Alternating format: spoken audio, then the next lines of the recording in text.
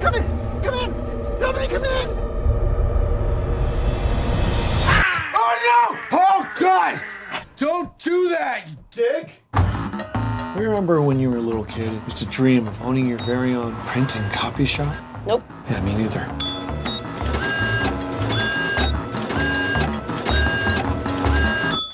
Thank you. This guy came into my shop today. I have a broken down old barn. It's probably haunted. Say haunted? It's just very, very creepy. If we could document some ghost activity, we can actually do something with our lives. I'm in.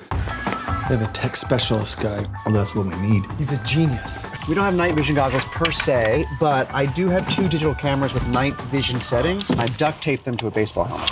Get on the ground! We're putting together this little team, and you're obviously tough. All right, I'll do it. I'd rather not see civilians get hurt on my watch. You're a civilian, though, because that badge is plastic and you work at a mall. With any luck, tomorrow morning, I'll found some ghosts. Yes!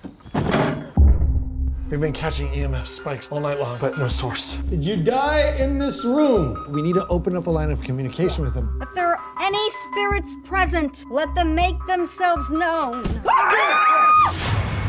You've angered us! I don't think we're welcomed here.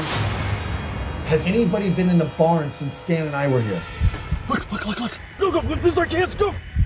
What was that? There's a face. Get out of here. Get out of here. Face, we got a face!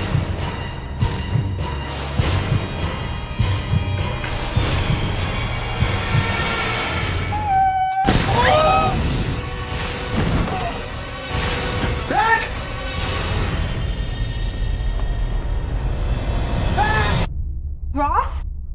This is like where Mel Gibson sees the aliens in Signs. Give the alien thing a rest for 1 second. Okay, 2 of our friends just got taken by demons. Oh, so it's okay to believe in ghosts, but aliens are ridiculous.